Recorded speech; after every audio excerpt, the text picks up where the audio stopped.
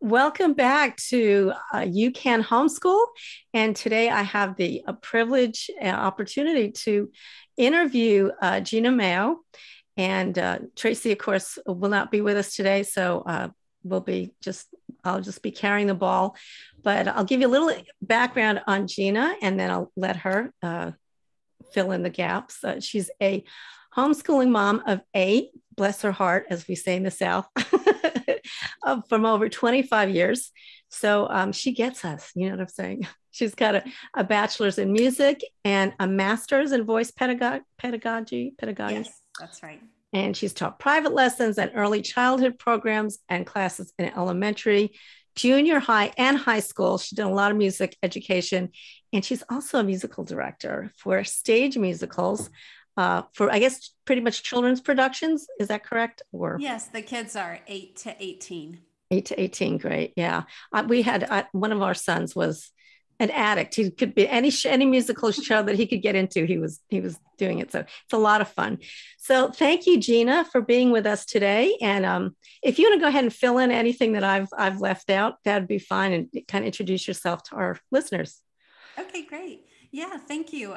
So I've been homeschooling the whole time, and I was a music teacher before that and still am. I love teaching music. And one of my passions now is to help homeschoolers include music in their homeschools, because I know a lot of homeschool moms feel like they're not equipped or they just don't know how to do it. They don't know what to do. And so I have a website where I try to help them in all different ways to be able to include music in their homeschools from preschool through high school. Mm-hmm. That's it, soup to nuts.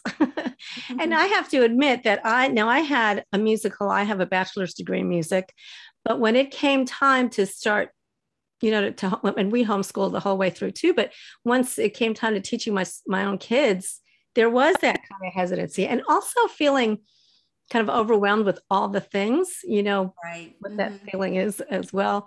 And I think too that very often, like just the culture that we're in right now kind of looks at the fine arts as optional. Right. That's kind of like, well, it's not necessary. Reading, writing, and arithmetic, all that, they're important. But maybe you could talk about now. Today's topic will be how to actually create or craft a fine arts program specifically for your high school student, because that's kind of when the credits count, if they're college bound. Right. Right. But in general, Gena, can you kind of speak to that a little bit about the importance of just music education in general for our kids? Yes, and fine arts as well. Mm-hmm. I'll get more specifically into what fine arts entails, but it definitely includes music. Mm-hmm. And I just feel like it is so important for every high schooler to get at least one fine arts credit. It Mm-hmm. doesn't matter what they're planning on doing after high school, if they're going to go straight into the workforce or the military or college. It's really great for them to get a fine arts credit. And that could be something with theater or art or dance or music or some other things that I'll talk about in a bit. But it really helps them understand some things in the culture, like you might even see in movies or TV shows or read in books. There's all kinds of allusions to different things that you would learn if you study fine arts, maybe composers or artists or famous paintings and things like that, ballets. And if a student has never studied any of that, they won't get those references. Mm-hmm. There's also it's such a good way to understand the connections with history and culture. Just that the artists and the musicians, the composers, the writers were always influenced by what was going on around them, Mm-hmm. whether they were in the midst of a war or a new country starting or just all kinds of different things throughout history. So it's really wonderful to maybe study something like art history or music history and then connect it with the actual history studies that you're having, Mm-hmm. to see all those connections. Yeah, we found Another, that. oh yes, go ahead. I was going to say for us, that was definitely the case. We found looking at history through that lens, through a fine arts, a creative arts lens, really helped take we can just kind of look at that as a very dry study, history Right. when we just have to memorize dates and events and all that stuff and people's names. But looking at it through a creative music or art was primarily what we focused on in our homeschool, really made it a much more interesting and full study, For for history. sure. Yes. Mm-hmm. And that's one reason one of my favorite parts about it is just to make all those kinds of connections. Now, Mm-hmm. of course, another great thing about getting a fine arts credit is that it can usually be an easy A class for a kid. And I am all about having some of those classes because I know my kids are taking some really tough Right. math and science and foreign language studies. And so it's great to mix it up and do something that's enjoyable, Mm-hmm. creative, or just something totally different from the other things that they're studying in high Right. school. And I think exploring that too at this age while they're in high school really can set them up for a lifetime, not necessarily a career, although that's possible too, but Mhm. just a healthy way to de stress, to Yes. relax, to explore their own creativity in a way that's not pressurized or stressful for them. Yes. Very, the de-stress, we all need Mm, that right now. amen. And music and art can be a great way to do that. Yeah. Well, and I have a friend who recently took up pottery, Mm. and I went over to her house, and she has a wheel and everything. And I was amazed because it's definitely hands on, obviously, and messy, but it is kind of freeing and creative. It was a neat, Yeah. something different to explore. So, yeah. So, what would you say to a mom who's like just totally, the idea of either adding one more thing or just approaching any kind of fine arts training and feeling totally inept, unprepared? Mhm. What are some tips or some maybe mindsets too that you could share?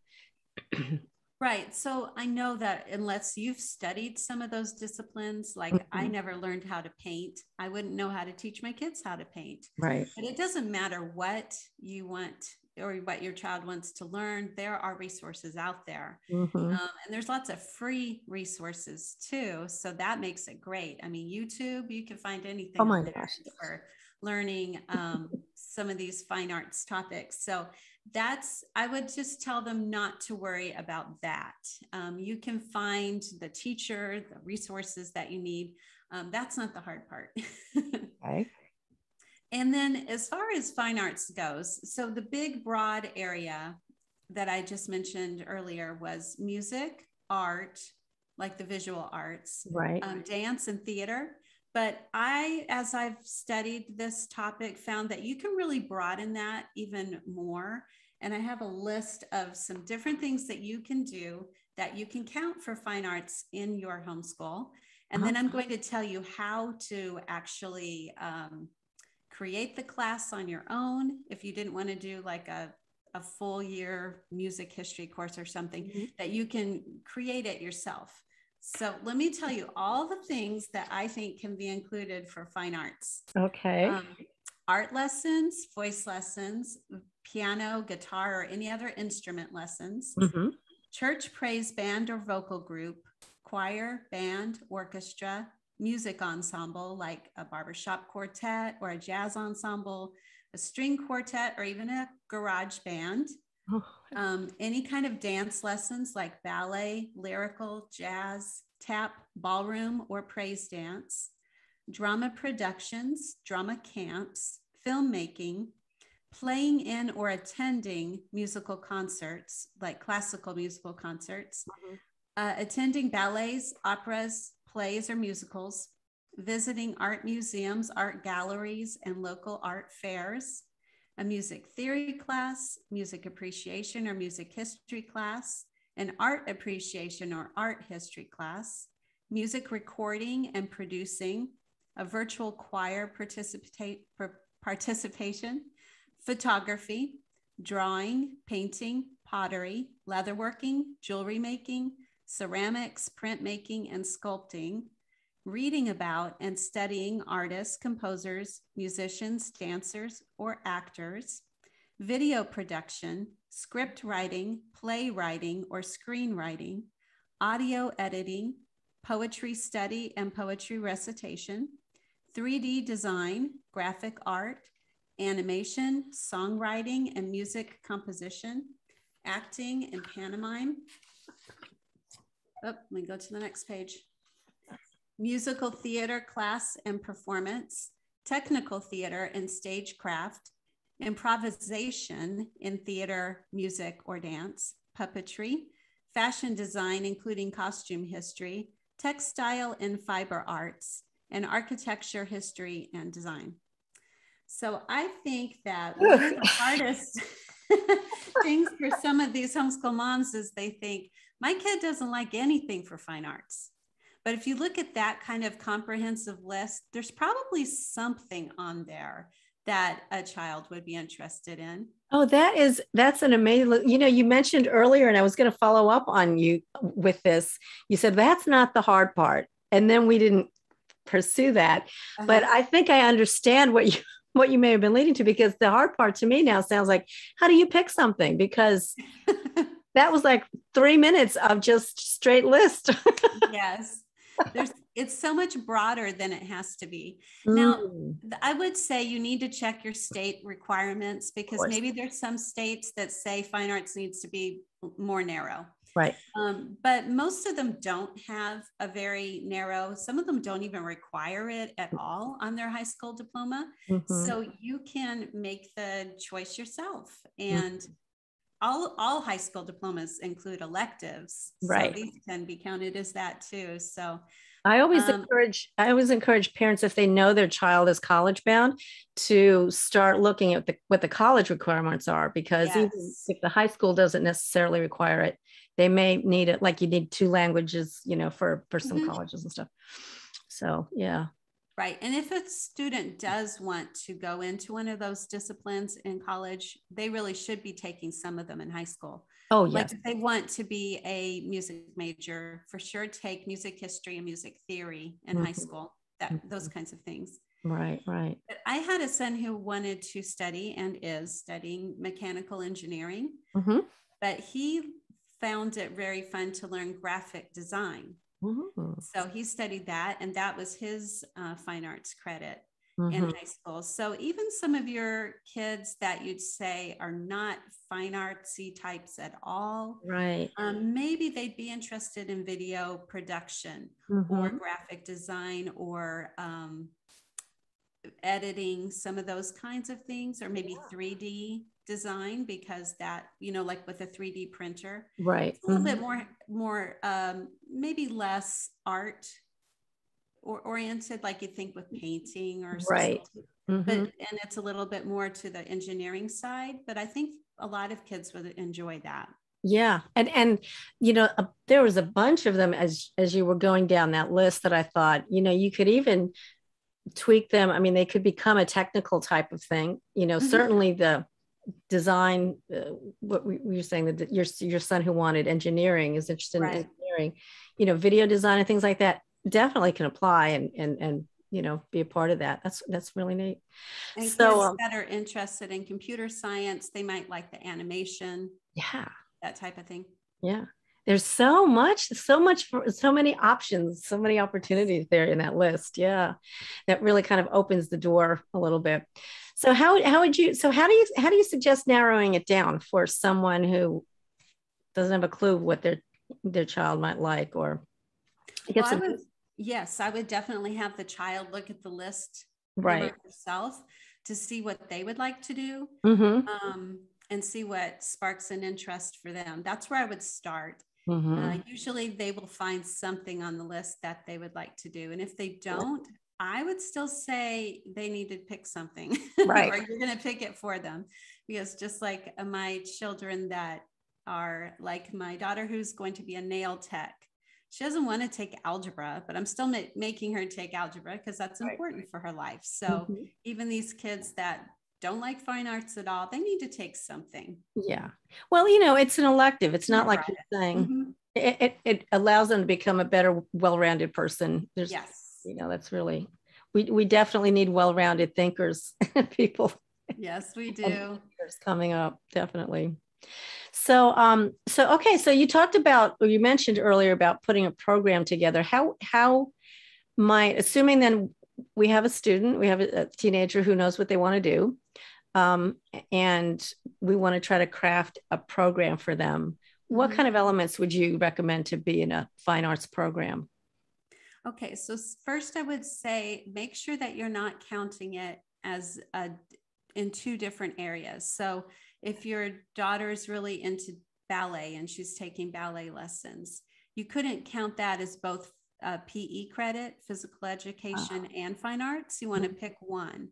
Or if they're singing on the praise band at church, you wouldn't want to count that as an extracurricular activity and giving a grade for a fine arts credit. Gotcha. And you need to choose one or the other. And then the next year you could choose something else if you wanted, if they take it again in another year. But that's one thing I would say. Second is, if it's a class that is through a book, like a textbook that says it's a high school credit book, or an online course, or they're taking a class in the community that says it's high school level, and you can just use that and say that that is going to be your full credit or your half credit if they do it for one semester. But if you're just making it up on your own, then usually a full year credit is about 120 to 180 hours. Right. And so you would need to have your student track the hours that they're spending on it. For example, my oldest son was a singer, and he was taking voice lessons, and he was in a voice class, and then he practiced a lot at home as well. So I just told him, just track all of those hours of when you're at the class, at the voice lesson, and practicing at home. And it actually added up to a full year credit. Wow. If I had just thought it in my mind, I would think that's probably only a half credit. It's probably not that much, but it really was a lot. So if they're actually marking it down and tracking the hours, you can see how long it needs to be to actually get that credit. And if you are, so that was a voice credit, but if you're like dabbling in different things, like maybe you have a daughter who's taking some piano lessons, and she's learning to paint, and she's going to some concerts, some classical concerts. And so it's kind of a mixture of some different things. Then again, you can track all the hours and maybe call it something like fine arts. And then you would say in the course description what exactly she studied and how long she worked on each of those. Yeah, so there's a good amount of latitude that we have as homeschoolers in terms of that. And something, the way you did, the second thing that you described with the, dabbling in different areas is a great way to, have your team accomplish the course or the credit, but still dabble in things and kind of explore different areas, rather than feeling committed to one. That's really great. Okay, I have to say, I've been looking into your membership. I know you have a membership for a fine arts membership for high schoolers. Yes. I know you have one for elementary too, I know, but being that I have a high schooler, and my youngest one is a high schooler. Oh my gosh. I really looked into that. I love. You have something called master classes. Is that? Yes. Yeah. Talk about those. I love them. I have found some master teachers in some of these disciplines that I could not teach, like dance, tap dance, and Hispanic dance. And let's see, if I can remember off the top of my head, I have one where a man teaches you how to play a song on the guitar. There's a lady that teaches a song on the ukulele. There's several art lessons. Right. And then there's a couple that are about theater. Like if you're interested in becoming a theater major, what you need to do during high school to prepare for that.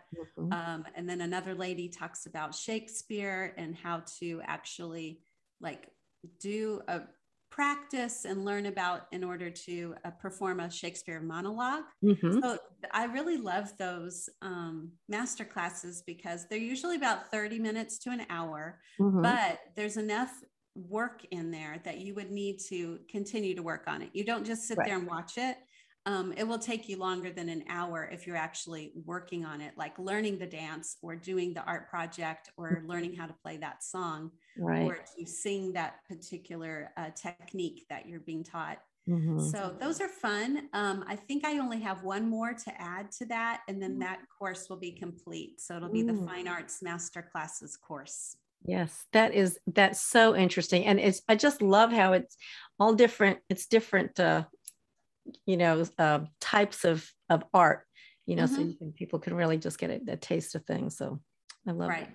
So, assuming a mom's like, this sounds good. Somebody's kind of like, I can hand my student over to somebody to do the fine arts credit, and I don't have to worry about coming up with something on my own or whatever. How does your fine arts membership work for a teenager? Okay, so if they wanted to join the membership, which will be open again in January, but they could get on the wait list, they can choose from those master classes. There's also an advanced music theory course. So that's a little bit more specialized, would need to be for someone who already knows some music theory. Right. And then there's a Shakespeare course where they can start learning a little bit about Shakespeare and how to pronounce the language and memorize. And they read from Shakespeare's Star Wars, which is a book written. It's Star Wars stories written in Shakespearean language. It's really fun. So I did that at a homeschool co-op that I taught, and the students loved it. So it's kind of like a really easy way to get into Shakespeare, which I know can be kind of intimidating for some people. And then I have 3 music history courses. So it starts at the beginning of music history, which would be about the Middle Ages and goes all the way through modern times. So that is a very easy course for a student to do on their own because they're just looking at the lessons and listening to the music, filling out a notebooking page about what they're hearing in the music so they can analyze it a bit. So that is a really easy one. And then there's a Charlotte Mason inspired fine arts course in there where they're learning a little bit of composer study, picture study, and poetry study. And just a very simple way to learn some fine arts. That's wonderful. Now I know by the time this comes out, this will be around the holidays. So you have the last piece, from what I understand, of your music lessons, which is Christmas Carols Made Easy, which I got to look at. And you know what I love about that is, you think Christmas carols, and to me, you just have the idea it's too easy to use for fine arts, but I love how you are actually teaching in that course, vocal rest and vocal exercises. I mean, you are really teaching the kids how to sing. It's just using the tool of Christmas carols, which really make it very friendly and, not intimidating. Exactly. Right. So they will be learning how to sing better, increase their range, and learn how to take longer breaths for a phrase and all kinds of different things for singing. And the foreign language, a couple of songs are in foreign language, so you teach, or you have access to how to teach the pronunciation and stuff, which is really important. French, German, Spanish, and Italian. There you go. That's the big opera ones, right? Yes, they are.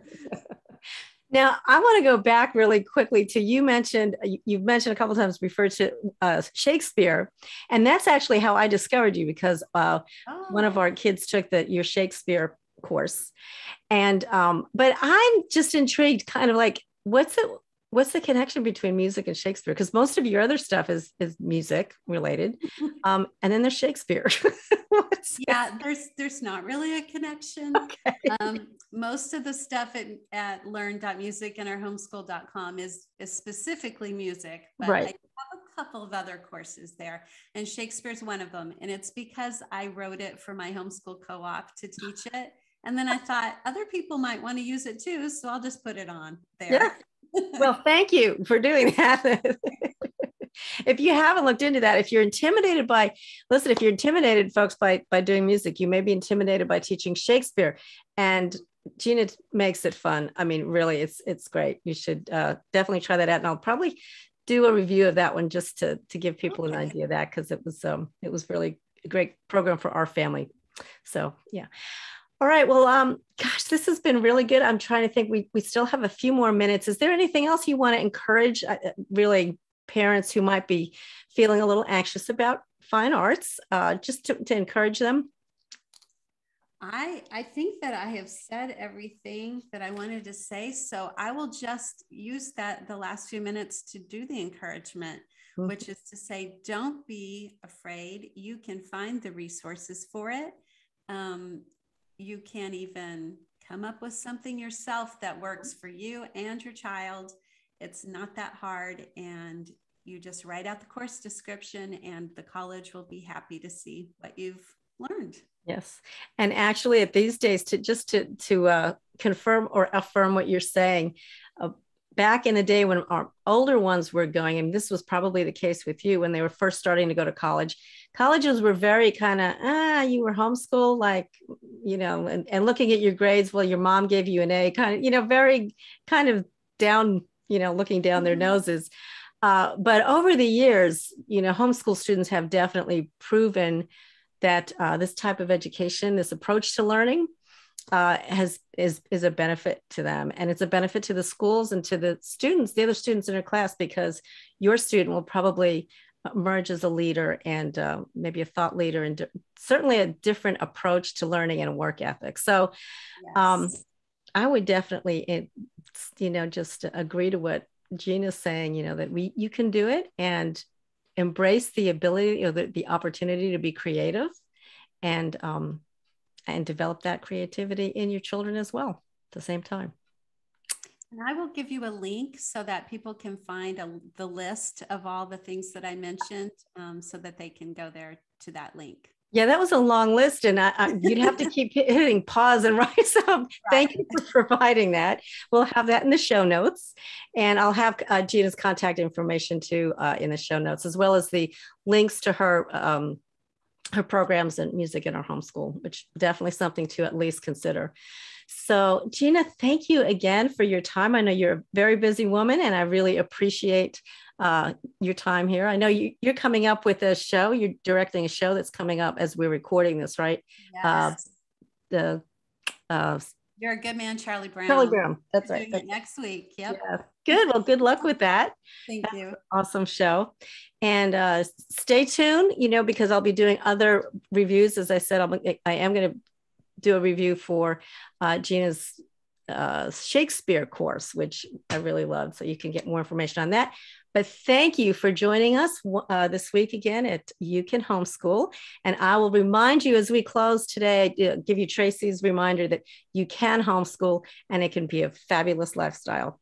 So we will see you back here again, or listen to you back here again next week. Take care, everybody. Bye-bye. Thank you.